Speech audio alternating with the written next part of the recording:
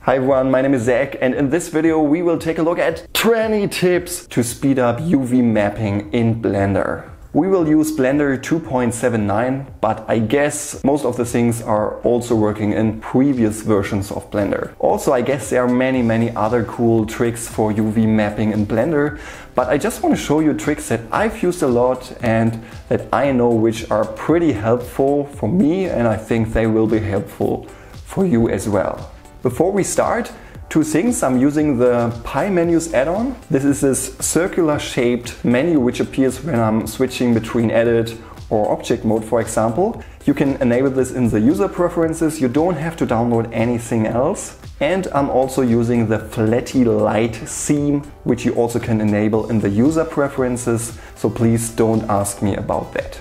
Yeah, and if you want to get notified for future videos, just enable the bell under this video. And if you find this video useful and want to support my channel, check out my Gumroad page, link in the video description below.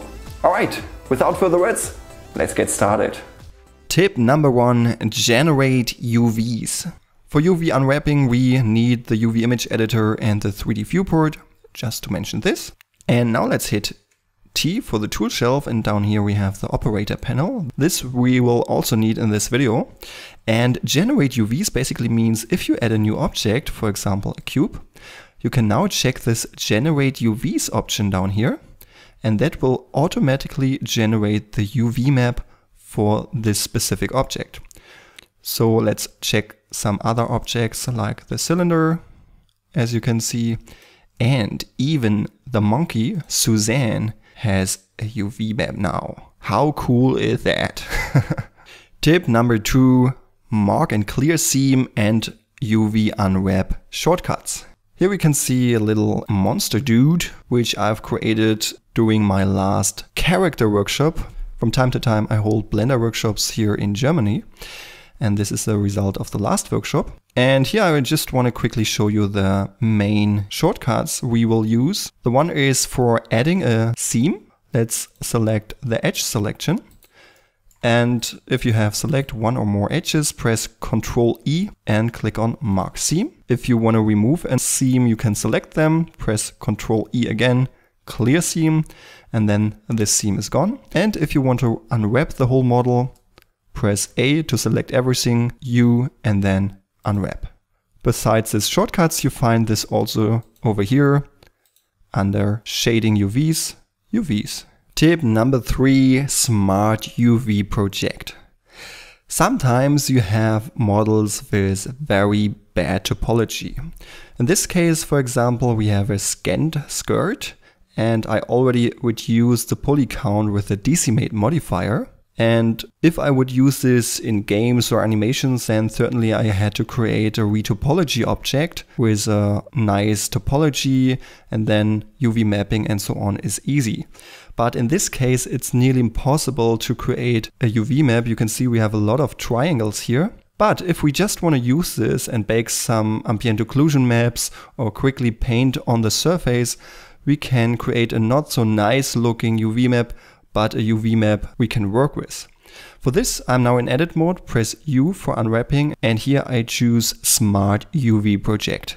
Now I can define an angle limit, so basically we define the angle where the edges should be split. And then we have this island margin, which basically defines the space between the islands, and the rest we leave as it is, and then I hit OK. And now you can see we have this UV map. If this is not what you like, you always can press U again, Smart UV Project, change the value here for angle limit and try it again. For example, if I make it quite low. So and now you can see we have much more islands than before. So the bigger the angle, the less islands you have, but there is more stretching and more errors, I guess. And the lower the angle, the more islands you have, but with less stretching and so on. Also, this is pretty useful if you import some CAD models from buildings, for example. They always have an ugly topology, and this Smart UV project can save your butt if you just want to put some textures on the walls and so on. Tip number 4, project from view. This is also pretty helpful. For example, if you want to add some logos or whatever to an object, then we can select this, select a few faces like this here, and then we take a look from the front here, and then we press U and project from view. Then basically what we will see here will be projected as UV map over here. And after a few other tips, I will show you how to put this to good use. Tip number 5, live unwrap. This is one of the coolest tips. Let's switch over to edit mode, go to options, and here I enable live unwrap. That means after I've unwrapped the model the first time, I press U and unwrap. And from now on, if I add a seam, let's cut off the arm here, for example, Ctrl E, mark seam, then it will unwrap the model automatically. That means you will save the step by pressing U unwrap all the times when you want to update your UV map. Tip number 6, tag seam. We can save us even more steps. Let's switch to options again. Live unwrap is still enabled, and under edge select mode, we can select tag seam. That means every time I press Ctrl and right click on an edge, it will be automatically tagged as seam. And if you Ctrl right click on this again, the seam will be removed. And there's another cool trick. For example, if I right click on this and then hold down Ctrl, right click on this edge here, it will connect the first selected edge with the shortest way to the next selected edge and automatically tag this as seam. And if you combine this with live unwrap, you can unwrap your model pretty quickly. Tip number 7, keep UV and edit mode mesh selection in sync. What I find pretty annoying in UV mapping is that you only can see the UV map if you select the certain areas over here at the mesh, as you can see. But it would be pretty cool if we have this live unwrap and tag seam enabled to see what happens over here. And we can do this by enabling this little button here, keep UV and edit mode mesh selection in sync. And now if I select something here, it will automatically be selected over here and the other way around. So, and if you have tag seam and live unwrap enabled, then this is even cooler. So for example, let's select this here, mark seam, and then you can see automatically what happens over here. So you can see how quick you can add your seams and automatically see what happens over here in the UV image editor with your UV map. Then Ctrl right click on this here, for example, to remove this, or simply select this two here, press Ctrl E, mark seam, and in this way you can pretty quick unwrap your whole model. Tip number 8, mirror seams. What I can't really find in Blender is a way to simply mirror the seams from one side to the other. Maybe there's an add-on for this, I don't know, but I find a quick workaround to do this. So on this model you can see I have seams only on one side of the mesh. And now I want to copy all the seams to the other side. Now simply select one edge which is marked as seam, press Shift G for the Select Similar menu and choose Seams. Now, as you can see, all seams on the model are selected. Now, down here under Select, we choose Mirror. Now it tries to mirror the selection. As you can see, 8 edges are failed. That means if the model is not 100% symmetrically, it may happen that it can't mirror everything perfectly. But as you can see, this looks quite good. And now we simply can mark this as seam, and in this way we have mirrored the selection. Certainly this only works if you have a symmetrical object. Now let's hit U, unwrap. Yeah, and as you can see, this looks quite good. Tip number 9, set up the island margin. The island margin is basically the space between the different islands. So if I unwrap this by pressing U, unwrap, we have this margin value down here in the operator panel in the tool shelf. And if I increase this, you can see the space between the islands will be bigger. Tip number 10, change unwrap method. So if we add Suzanne and don't enable this generate UVs, let's switch over to edit mode, enable live unwrap, tag seam. Let's unwrap this once. Also I keep UV and 3D viewport in sync. And now if I add the seams, you can see at some point something strange is happening. Although this object is 100% symmetrically, as far as I can tell, you can see this UV map is somehow distorted. This side is smaller than the other, although everything should be perfectly symmetrical. And if this is happening, let's select everything and press U unwrap again. And then down here in the operator panel under method, we change the method to conformal. And as you can see now, this looks perfectly fine. Tip number 11, island selection. If you have unwrapped your model and now want to place all these islands on your UV map, it's pretty handy to select complete islands. And there are two ways to do it. The one way is simply moving your mouse cursor over one island and press L. And if you want to select multiple islands, press Shift L. Now you can edit them. Or you simply enable down here the island selection. With right click, now you can select the whole islands. Or with Shift right click, you can select multiple islands. But take care, this does not work if you have this sync option down here enabled. If I now press L, you can see I get an error and I don't have this island selection method here anymore. Keep that in mind if this option does not show up. Tip number 12, protect islands. Let's assume you have unwrapped your model and placed all the islands on your UV map. And now you want to change small things like you have added some geometry to your object and need to unwrap this, or you want to change the UV map of a certain area like the hand. And then if I press U unwrap again, then Blender will calculate the islands again and place them somewhere, and you can see all your work is destroyed. But you can protect your islands. So simply select all the islands you want to protect. And then press P for pinning them. Now you can see all the vertices are marked red. And if I now select everything here, press U, unwrap again, you can see only the hands will be unwrapped again.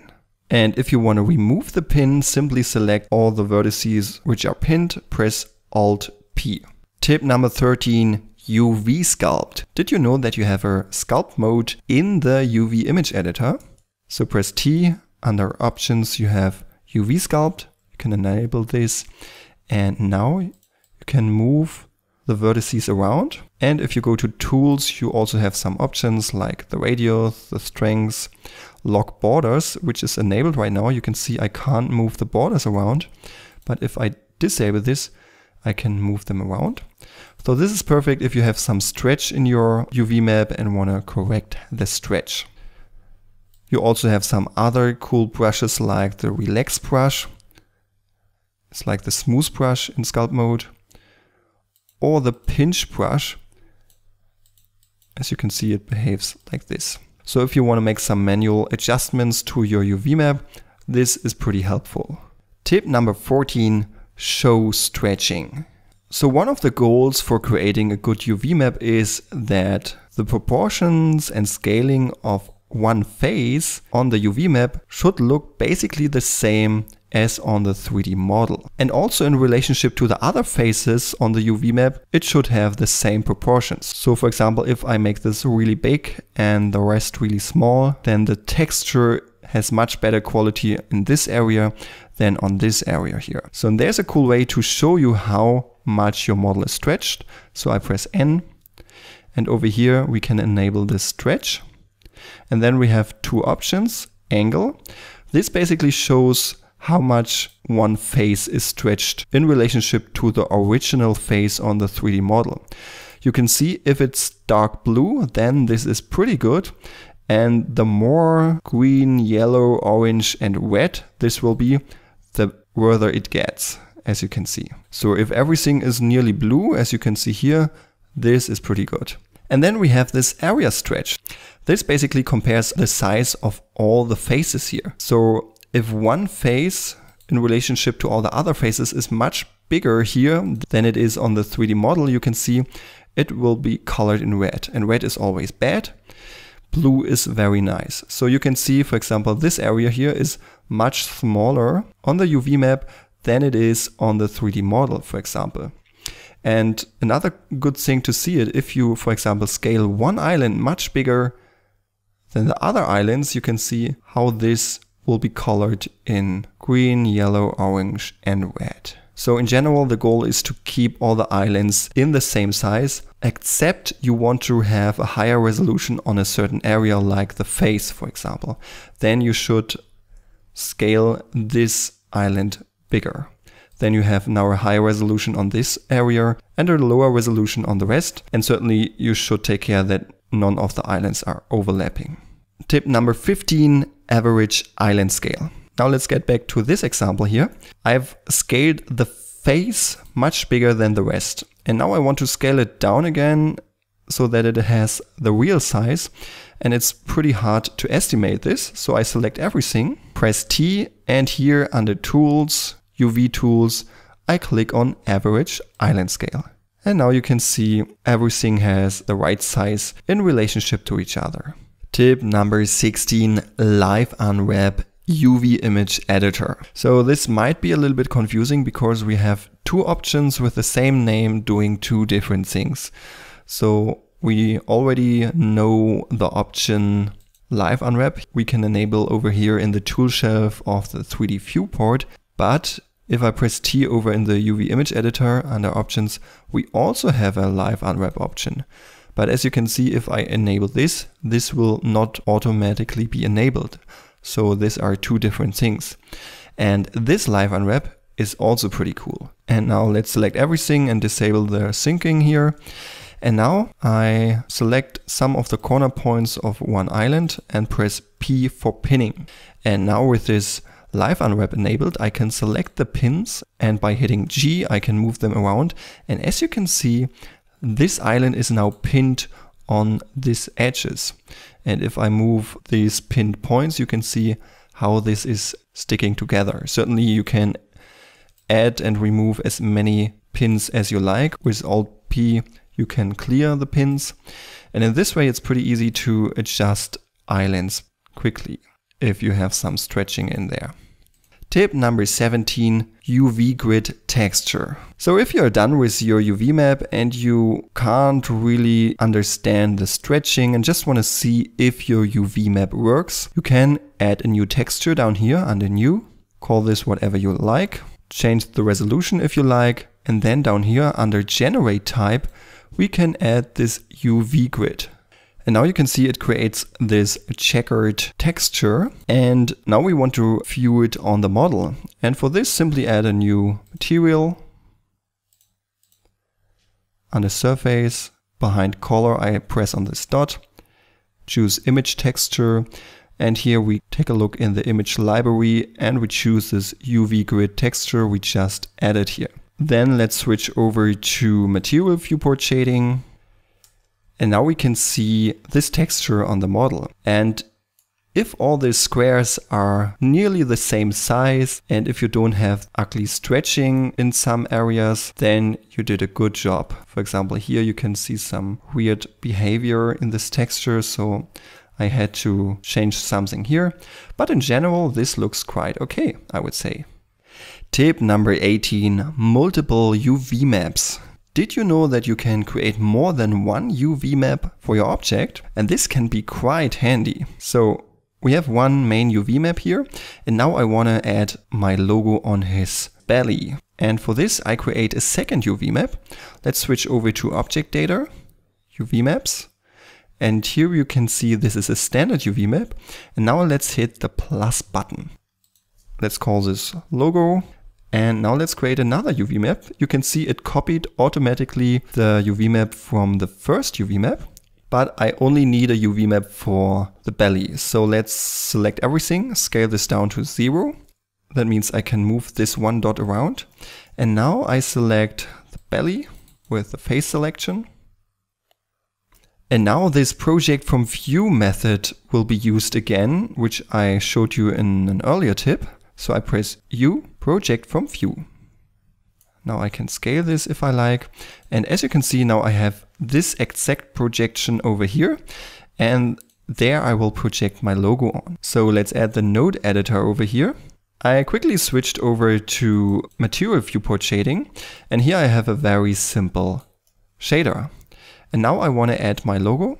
So I drag and drop it from an external folder into the node editor, then it will automatically create this image texture. Also, I quickly add the texture of this dinosaur thing and connect it with the diffuse shader.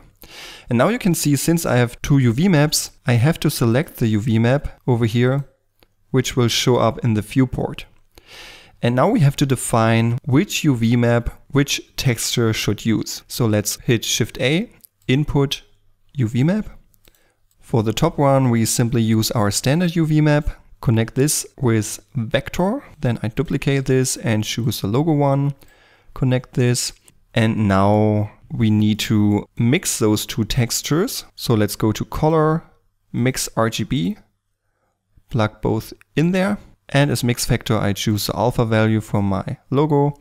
And as you can see now, my logo is only viewed on the second UV map. And certainly we can edit this. So let's go to logo, make this bigger, for example. Also, we can scale this if my logo is not displayed correctly. Yeah, and now you can see the repetition. And if you don't want this, you can set the texture extension to clip. That means it will be cut off on the sides. You can't see this in the viewport, sadly, but if you hit render, you can only see this logo once. And if you want to delete a UV map, simply select this in this list here and hit the minus button. Tip number 19, draw other objects. Sometimes you want to create one texture for multiple objects. And there's a very simple way to show UV maps of two objects. For example, I select this fox here, then with Shift, the eye. Then let's switch to edit mode, and here we can see the UV map. But we can't see the UV map of the fox. So I press N, and here under display I enable draw other objects. And if you can't see the other UV map, you maybe have to switch to all under filter. And I also had trouble if all the objects already have materials. So if this doesn't show up, you have to remove the materials. So and now I can select this and place it somewhere here. And now I can use one texture for both objects. And before you go down to the comments and write, there's an add-on for this, wait to the next tip. Tip number 20, texture atlas add-on. So same case as before, we want to use one texture for multiple objects, but in this case we also want to edit both UV maps at the same time. And this is possible using the texture atlas add-on. I press Ctrl Alt U to open up the user preferences, go to add-ons, and here I search for text, enable the texture atlas, and we will find it under properties, render. Save user settings if you want to keep this texture atlas add-on enabled. And now down here under render, we find this texture atlas. Now let's select all the objects, press plus. Okay. Now you can change the resolution and so on, but I simply want to go to Start Manual Unwrap. Now as you can see, with all the selected objects, I can now switch to edit mode and edit all the UV maps at the same time. As you can see, I now can change the eyes if I like. And when I'm done, I press Finish Manual Unwrap. And now if I take a look into the eyes, you can see this UV map is now updated. Yeah, pretty easy, huh? Okay, I've lied at the beginning. This video not only contains 20 tips, it contains 21 tips. So here's a bonus tip for you. Tip number 21, selecting islands in the 3D view. This tip is not really related to creating UV maps, but after you've created UV maps and placed all the seams on your object, you can do one cool thing. If I switch to edit mode and have, for example, vertex or edge selection, this does not work. If I now press L, you can see simply the whole connected mesh will be selected. Same thing for edge selection. But if we enable face selection and I hit L, you can see it only selects the mesh, which is in actual fact one island. So if I add the UV image editor, you can see now only this body island is selected. And if I hit L over the head, you can see only the head island is selected. You can hit L multiple times to add more islands to the selections. So simply move your mouse cursor over the faces, press L. This is everything. And I find this really helpful if you are in, for example, texture paint or weight paint mode and just want to restrict the area on which you can paint. So let's switch to texture paint mode, for example. Here we can see the texture of this dinosaur. And if I enable this button down here, I'm able to select faces with right click or shift right click for multiple. And the same thing here, if I press L over the head, for example, only the head island will be selected. And now I can draw on this object and I can paint on the not selected areas. And the same thing for weight paint mode. If you are, for example, skinning your object while rigging, you can restrict the areas. So you just select the islands on which you want to paint, and then you can paint only on these islands, as you can see. Pretty helpful, right? And yeah, that's the last tip. But before you see my face again, just a short question. For what topic you would like to see another of these tip videos here? I had in mind, for example, rigging and skinning, retopology, texture painting, shading. So tell me in the comments what you would like to see next. And before I forget, you can download this little creature, wigged, shaded and textured, down below in the video description for free. Yeah, and you can use it for whatever you want. But keep in mind, this was created in a workshop, so it's not perfect. The rig is not perfect, the shaders and textures are not perfect, but who cares? Have fun with the model.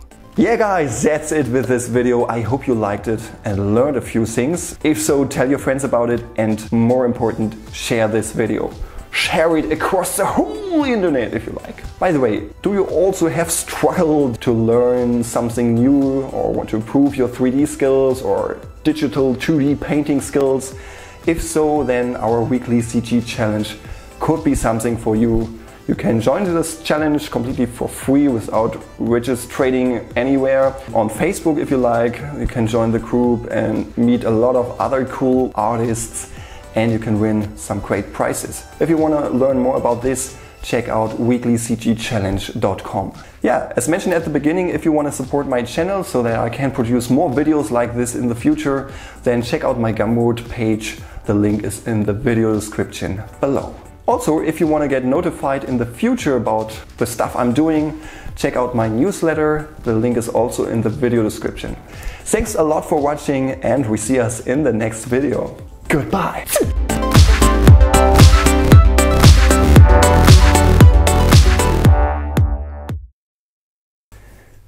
Oh, okay. You know there would be something at the end of this video. Alright. This time I just want to talk about improving yourself. In the last videos I got a lot of comments which are making jokes how I pronounce certain words in English. And personally I know my English is not perfect, but anyway, also if the people are making jokes, I just thought it's a good inspiration for me to improve myself.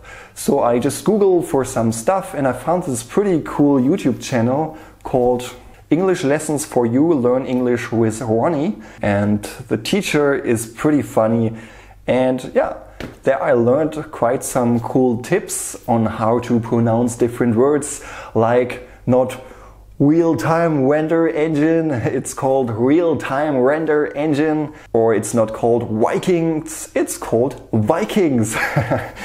Anyway, I find this pretty useful and I thought I want to share this with you to take something like this as inspiration. If people are criticize you, just ask yourself, should I improve or should I not improve? Is this worth the effort? And I think improving the language is always a good thing. And another cool tip, a few years ago I wanted to improve my English and I used a cool smartphone app called Duolingo, which you can download for free. And instead of scrolling through Facebook or watching YouTube videos or do whatever you do, you just need 5 to 10 minutes a day and learn English. So basically when I was on toilet, I was learning English with my smartphone.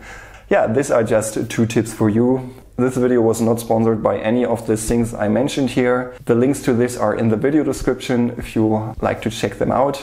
And yeah, that's it with this video. And now let's render something in real time.